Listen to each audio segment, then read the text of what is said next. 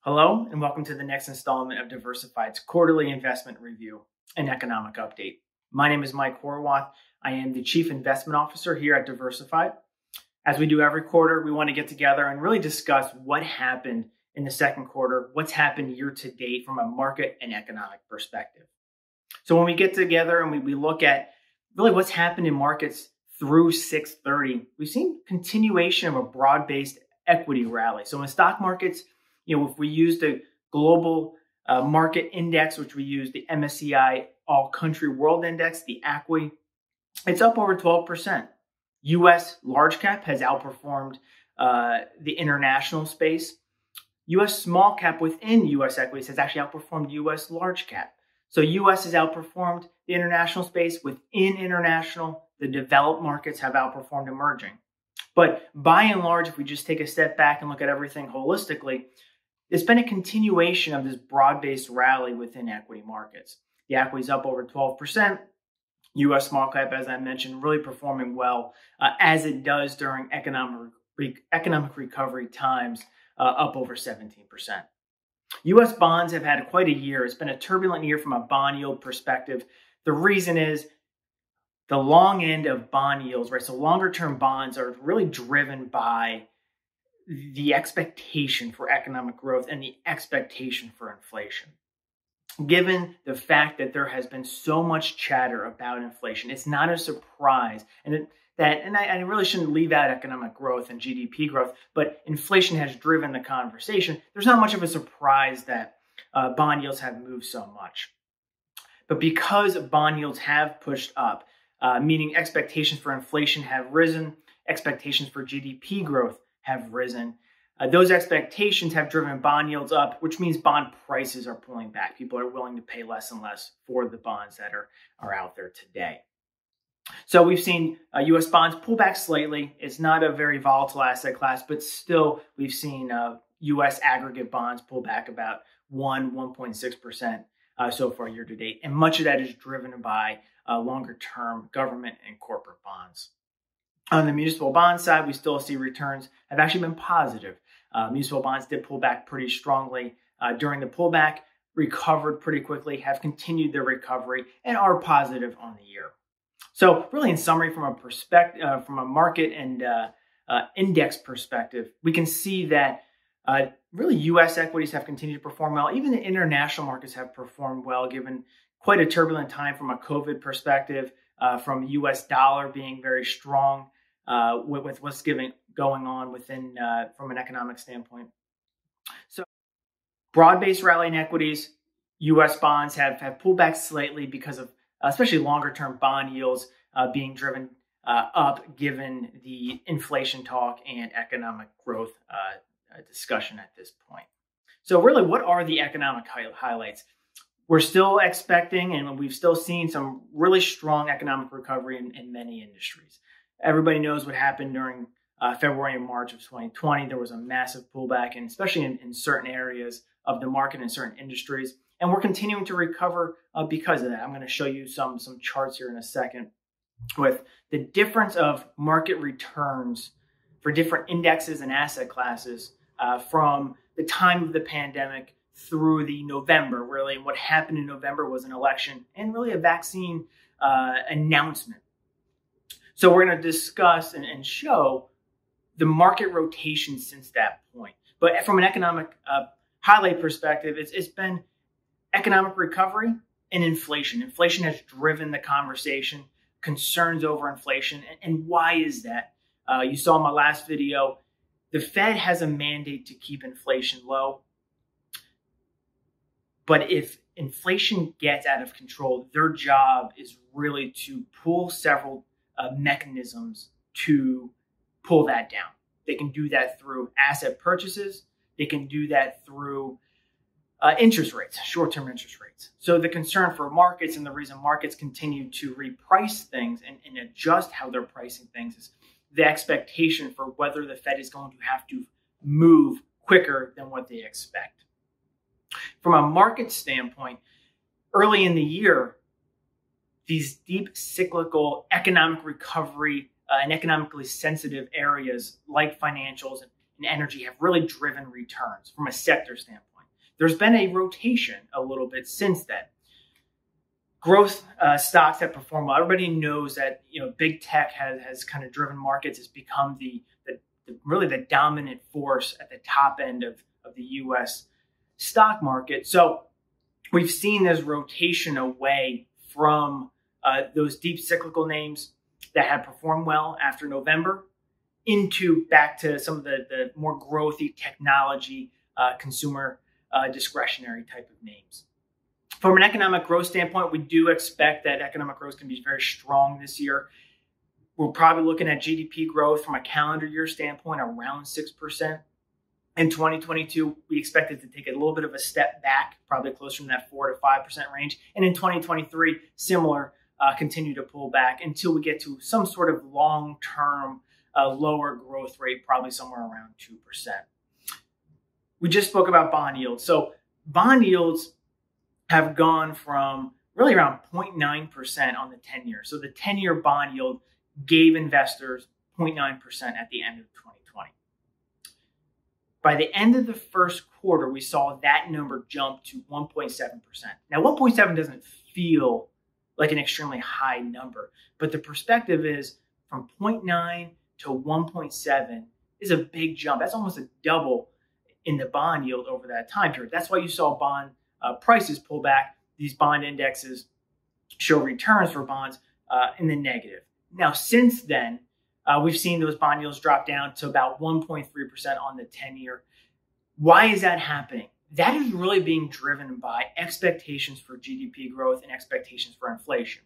As expectations for inflation rise, you'll start to see those bond yields push up. That really means investors are selling their bonds, allowing their yields to increase because the expectation is inflation is going to rise, and inflation is an enemy for fixed income. Inflation being high means if you own a bond that yields 1.5%, it eats away the real return of that, right? Your inflation adjusted return pulls back. So inflation is something that's going to be in the headlines. It has been in the headlines. We're going to keep an eye on it. We'll discuss it in a second here for what our expectations are. When we flip the page and look at what's performing well, I had mentioned about this rotation. And there's been several rotations from a market standpoint and sector return standpoint so far in the last year. I think is a good way to look at it. Since March 2020, really from March 2020 to November, it was these growth-oriented stocks. It was technology. It was some of these growthy healthcare names, consumer discretionary. What got beat up were some of these deep cyclical, economically sensitive areas, energy, financials, especially the travel industry. And since that point, since early November, there was an election that took place, obviously, and then there was also the announcement of vaccines. There has been this rotation. From an industry standpoint, you look at what's performed well since then or performed best since then, it's been the energy names, the travel names, the real estate, the financials. We've seen value stocks. We've seen small cap. We've seen Europe. Some of these areas that underperformed for a little while as U.S. large cap growth has really dominated the return landscape. They all have this economically sensitive or economic recovery theme to them. Financials perform well when markets are recovering. Same thing with energy. Small cap stocks tend to be more concentrated in financials and energy, real estate, industrials, some of these more economically sensitive areas. So as the expectation for economic growth and an economic recovery occurs, it's not a surprise that we've seen some of these areas perform well. What are our expectations then going into the second half of 2021? We do think this economic recovery is going to continue. We think the Federal Reserve and we do think the fiscal stimulus, so the federal government are going to continue to be accommodative. From a fiscal standpoint, we know that there's an infrastructure bill sitting kind of in this limbo of Congress and what's going to happen there. We know what the Fed's been doing because they're just dominating headlines. The Fed has had to be very active in response to COVID-19. The Fed has had to begin its asset purchase program or really ramp up its asset purchase program to increase liquidity in markets. They've kept interest rates extremely low. We still think that they're going to continue to keep interest rates extremely low. The key is inflation. If the Fed feels that they have to raise rates because inflation has picked up and it's not transitory, and by transitory, and when you hear that word, what it means is really short term, that from really the past couple of months through maybe the end of the year, there are economists who believe that inflation is just going to be high because there's pent-up demand, there's supply chain issues, there's base effect issues that last year inflation or asset prices or costs had pulled back because of COVID, that now because things are year over year, that there's just a natural base effect because of inflation there. They think that is transitory, that is going to fade away. We tend to see that that's probably going to become the case. We just need to keep an eye on it, because if it proves to not be transitory, the Fed may need to raise rates, or they may feel like they have no other choice but to raise short-term interest rates. And ultimately what ends up happening is markets are going to continue to reprice, and it could come as a shock to markets. So the Fed's going to be very careful in how they put out their rhetoric and how they express their views, so they're very transparent and that investors can continue to price in what those expectations look like. We do think inflation, at least most of what we're seeing, is going to be transitory. We think that corporate earnings are going to be very strong here in the for the second quarter here in July. We do think the rest of the year is going to prove that earnings for really U.S. companies are going to be very strong throughout the rest of the year. So we do think that that's going to be important, though, because asset prices are so high, because stock prices are so high, that they're going to need to warrant. We're going to need to see some of this growth happening from an earnings standpoint to warrant the stock prices that we're seeing. And really the last thing would be, we do expect choppier markets. So from a choppier market standpoint, look, markets have been very good. And we've seen pullbacks in 2020. We saw it in Q4 2018. But by and large, when you take a step back, markets have been very strong. Don't be worried if you start to see markets start to get choppy. When markets see valuations at the levels we are, which means stocks are expensive, they're pricing in a lot of good news, any little news change can drive market volatility. Don't be surprised if we see that. But that's okay, right? That's just the market repricing itself. It's natural. Always take a step back. Always think about why things are happening, what we expect to happen, and don't be reactionary. Try to be proactive. How are we positioning portfolios in response to kind of our expectations? Really, we're looking at still overweighting U.S. large cap. We still like equities over fixed income. While the stock markets are expensive, the bond market is even more expensive at this point. It's kind of hard to believe, but it is. It's more expensive than the stock market. So if we're going to take the standpoint of looking at U.S. stocks over international, we do like U.S. over international. We do like small cap at this point because of economic recovery and the sensitivity that U.S. small cap has to the cyclicality of economic growth. So we do have this theme of being a little bit more leaning towards these economically cyclical areas like financials, like industrials, like small cap. We do think that emerging markets will continue to recover. We do see that as an area of potential growth here in the future. So those are really the areas that we're focusing in the equity side. On the fixed income side, we are leaning away from U.S. government bonds. They're expensive. They were really bought up during the market pullback. And now with bond yields where they're at, we just think that there's better opportunities elsewhere in some of the plus sectors like high yield, emerging market debt, bank loans. We just have to be very careful with how much risk we put in our fixed income portfolio, and always understand what the purpose of the fixed income portfolio is for our overall portfolios.